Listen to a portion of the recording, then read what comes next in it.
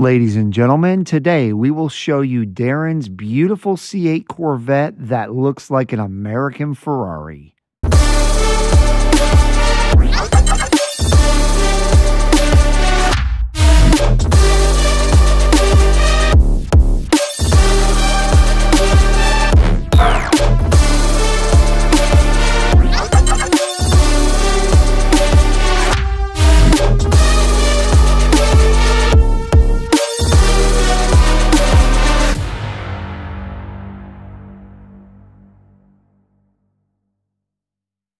All right, welcome back to the channel, everyone. Today, Darren and I are out here with his beautiful 2023 70th anniversary C8 Corvette. And in my opinion, and I think his too, this is like the American Ferrari right here. And so what we're gonna do today is we're gonna walk you through and tell you exactly what he's done to his car to make it look so phenomenal. I know you guys saw that drone footage. This car in person just looks like a Ferrari. So let's get going. Thanks, Mike. Yeah, it's kind of ironic. We're almost in the exact same location from 2 years ago where I had my C7 Z06. Exactly. And I was talking about how I was trying to get a C8. And actually, I've had a couple different C8s. And here we are, my beloved C8. As you mentioned in the intro, it's a 2023 70th anniversary edition. Pearl white metallic, and for those who are not super familiar with how the 70th edition works, you had two choices. You had pearl white metallic and carbon flash metallic for your exterior colors, and then the interior, you pretty much didn't have any choices. You had to go with this white and black and the Alcantara interior, which really is awesome. Yeah, it's just like a McLaren or a Lambo. And we've said it so many times in previous videos and shows that we wish this was an option that you could pay on the, you know, the 3LT or 3LZ trim levels to get this. It's just a game changer on the interior of the Chevrolet cars. Like you said, it makes it look like a McLaren or a Porsche or even a Lamborghini. It does. Now there is one thing you can do right here. Right. You can, and in hindsight, I maybe would have changed that. If you get the competition seats, they reverse the black and the white. So this would be black and then this would be white. Right. And of course you got the higher bolster, lower part of the seats. Sure. But yeah, so this car, I special ordered it. I think the order went in April of 2022 and I took delivery in October of 2022. And it was one of those situations, all the constraints with the anniversary cars, the order was there. And it was either the wheels or the mag ride, and I wanted all that stuff. So this car is a Z51 car. It is mag ride. It is front lift. Some people are thrown off. I opted to get the low factory OEM spoiler. That was actually, I had to do a delete of the Z51 wing. I prefer the low wing, just kind of my style. You and I both.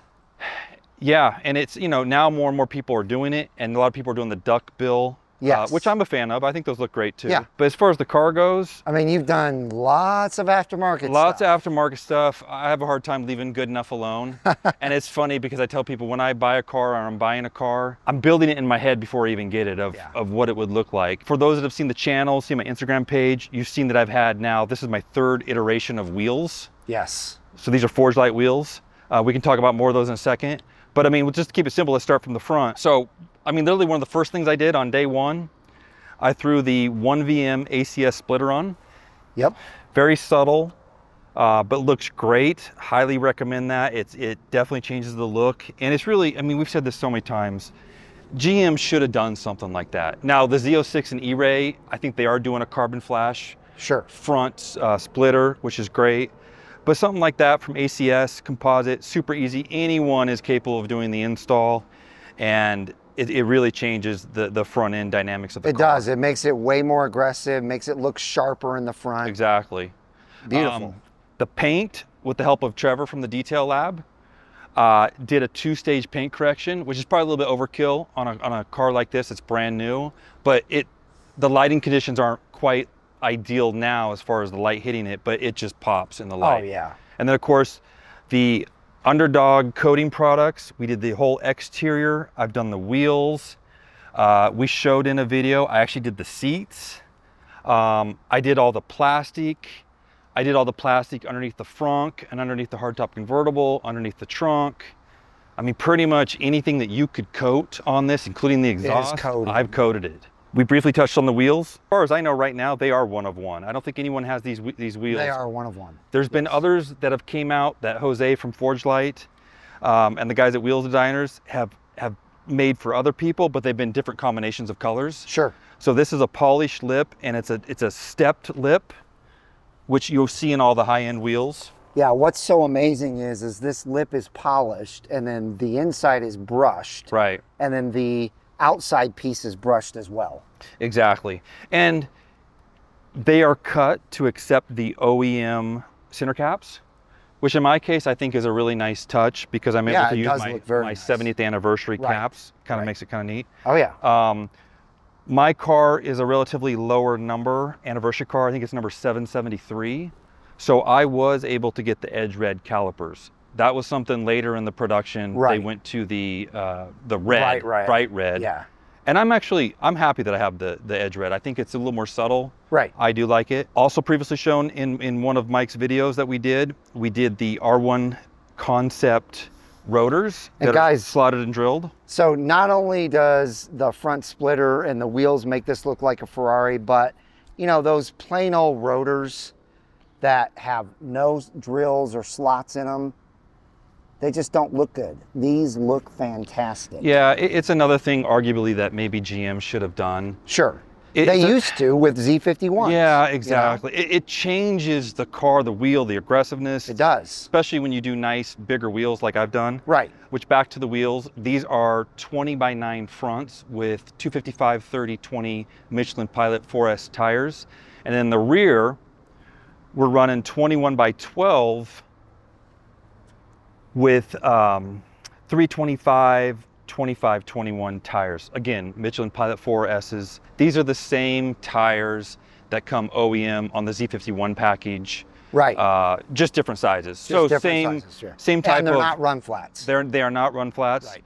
But you get the same type of experience as far as handling, traction. Sure. For here in Texas, you know, some people will consider them more of a summer tire. Right.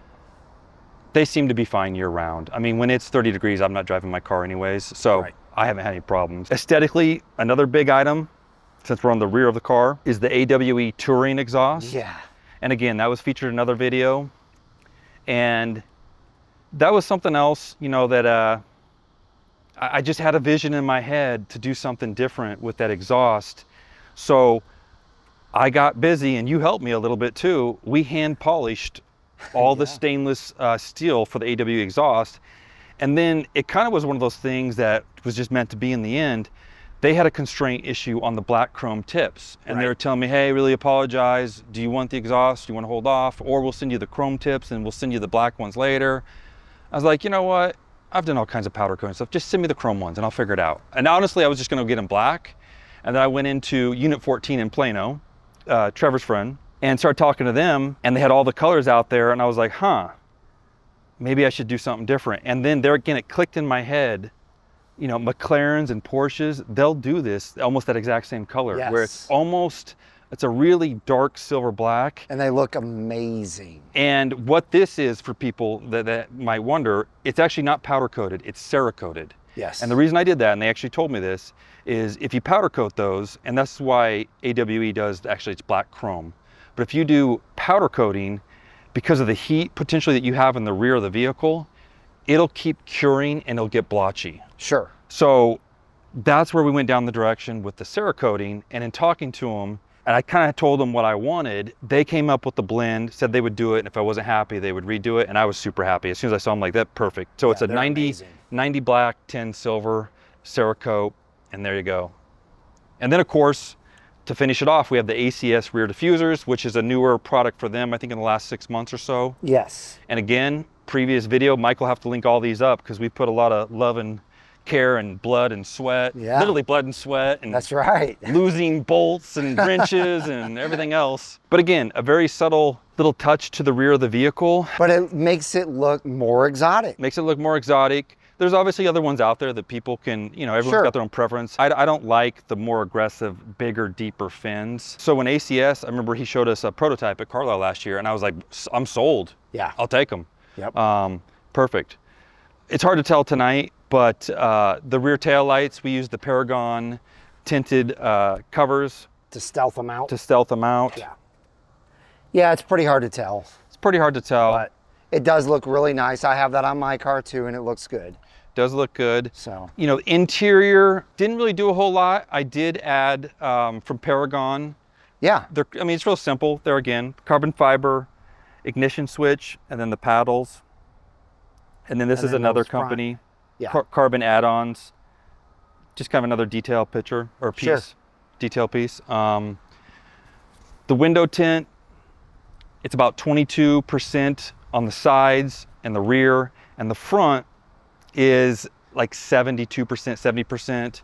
And you really can't tell. You can kind of tell tonight's a little darker, a little bit. But it's the Expel ceramic film. Right. And I've been doing this for the last couple of years on all my vehicles. Tinting that front windshield, even if you do 70%, you can't really tell, but man, does it cut the heat out. Yes. I will continue to do it. It's awesome. Car was lowered with Paragon 1-inch drop springs in the rear and the front, Paragon front collars, and then the coils in the rear, since it's a Z51 car, they adjusted them down a little bit to kind of give it the leveled look. And I'm super happy with it. Show them when you put your finger in there how low it is, just so they know. Yeah, it's a finger. It's about one finger, in the rear and in the front. Yeah, I think they're almost the exact same. Yeah. Yep. So it being lowered really changes everything. So the two things, in my opinion, that really make this car stand out is the offset on the wheels. So they actually stick out and they're flush with the fenders. And then it being lowered almost 2 inches gets rid of that wheel gap. And we've gone up a size in wheels, and yeah, which is the Z06 and E-Rays will have this size colors. But it's funny because I've had multiple people, and people that are Corvette people, including one of my friends that actually owns a C8. I drove past him one day picking up my daughter at school, and he called me immediately. He goes, "Dude, you got a Z06?" Exactly. I'm like, "What are you talking about?" He goes, "I just saw you drive by. Why didn't you come over? Why didn't you tell me?" I go, "That's my car. Haven't you seen it?" He goes, "I haven't seen your car in like months." Yeah. Because he thought, because the wider, it just gave it that wider, lower. It does. Yeah. So. And to me, this is what really makes it look like the Ferrari. The exhaust, everything else is great, but those two things alone, just the wheels and it being lowered, makes this car just look Yeah, and I think my wheels, I've heard from a lot of people, have changed exotic. A lot of people's opinions on doing non-black wheels, right? Oh yeah. That's the fad. Everyone's got black wheels, black wheels. Right.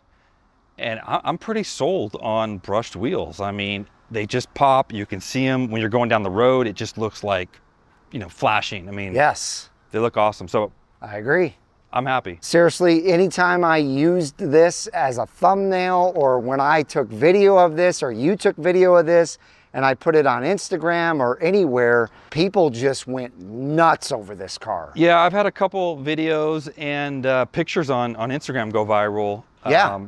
Well, I've had an amazing photo shoot in the last month, right, where just by luck, a weather situation made it where it looked like I was floating on a pond of water. Yes. So if people go to my Instagram page, they'll be able to see all those pictures. I'll be posting more of those up. But his Instagram page will be linked in the description. It's UndrDemons. He's got an awesome page. So what's next for you, man? Good question.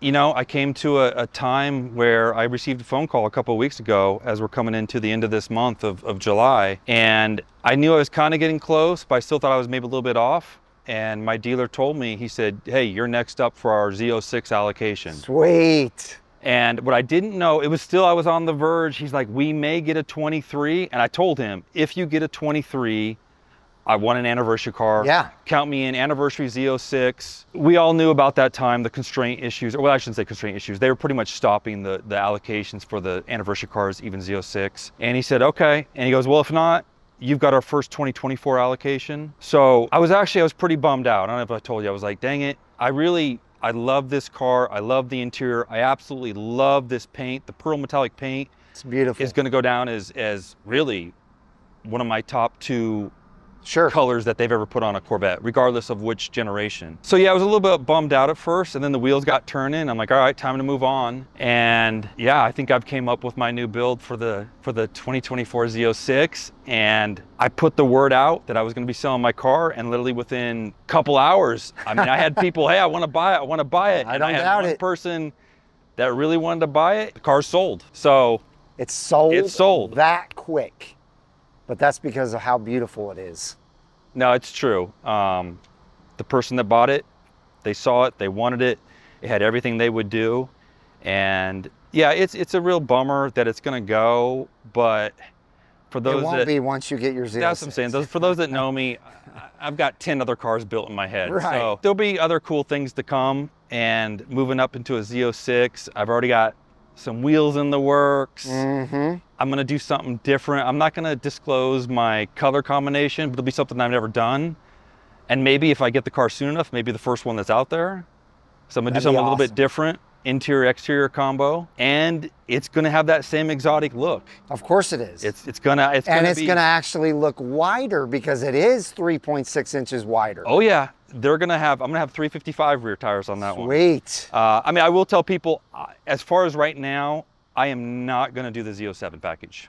You don't need to. I'm not doing high wing or any of that stuff. I'm going to keep that low, sleek look. Yeah. Brakes, I'm not sure if I'm going to do the carbon. Probably not. I'm on the fence. Almost 9 grand, but it's all on the fence. It would help you keep the wheels cleaner. Yes, but I've already talked to some aftermarket companies and got some things in the works with rotors and pads. So that I think is probably a better option.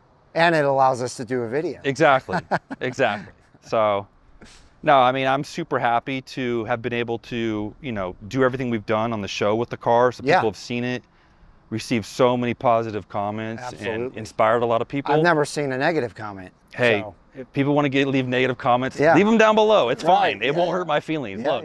But no, it's inspired a lot of people to do wheels, to do exhaust, to lower their car. A lot of our friends that have never done that stuff. And they're getting excited about their cars. And that's what we want, right? Is to have the passion of our cars and share them and enjoy them. And that's the whole reason why I started this channel, because I wanted to show you the passion I had for the car and let that exude over into you guys, and then help you make decisions about what to do to your car. You guys know how built my car is, and it's all a lot to do with his. You know, obviously I did the graphics and things like that differently, but as far as the wheels, the lowering, everything is pretty much identical. Yeah, so it's been a good run with this car. I've had it for almost a year exactly. Like I said, I'm gonna miss it when it's officially gone, when it leaves this weekend. It's gonna be tough. Sure. And I told the person that's buying it, these anniversary cars, for people that have them, I mean, you're really lucky. These are just amazing cars. The paint, the interior, the way they designed it.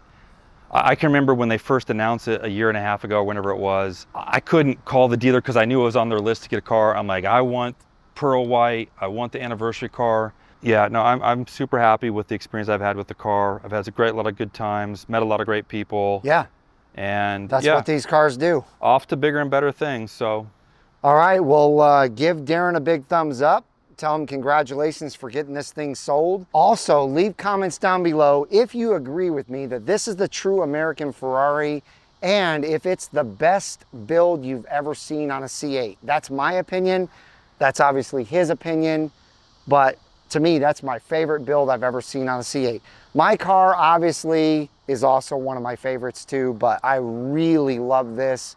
It looks more like a Ferrari, in my opinion, than even my car. I hope each and every one of you have a wonderful rest of your day, and we'll see you guys out on the road.